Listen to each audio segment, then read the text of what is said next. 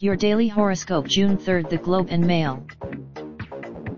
The subject, who is truly loyal to the chief magistrate, will neither advise nor submit to arbitrary measures. To view your reading history, you must be logged in. Not only is there a new moon on your birthday, but Venus, planet of love, and Pluto, planet of passion, are well aligned too.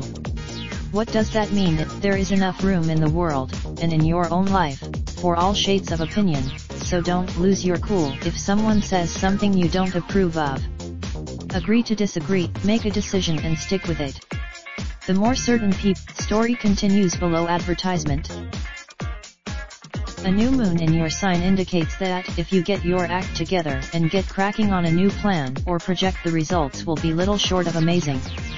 This is your time if you speak your mind today, you won't worry in the slightest if your words offend certain people.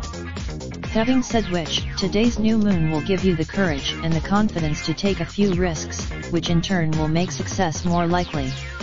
Don't be secretive. Sometimes you do more for other people than you do for yourself, but cosmic activity in the area of your chart that governs your position in the world will encourage you to put your own interests first. Treat yourself. You won't be content to sit back and let life come to you today.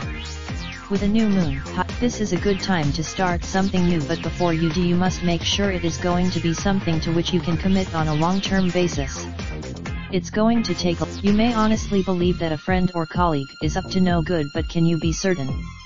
The planet's story continues below advertisement. Story continues below advertisement. No matter how much others may tell you to pace yourself today, you won't listen to them. You are desperate to get. If you want something enough, you can always find a way to get it, and with today's new moon taking place in the most dynamic area of your chart, success is no longer a matter of if but when.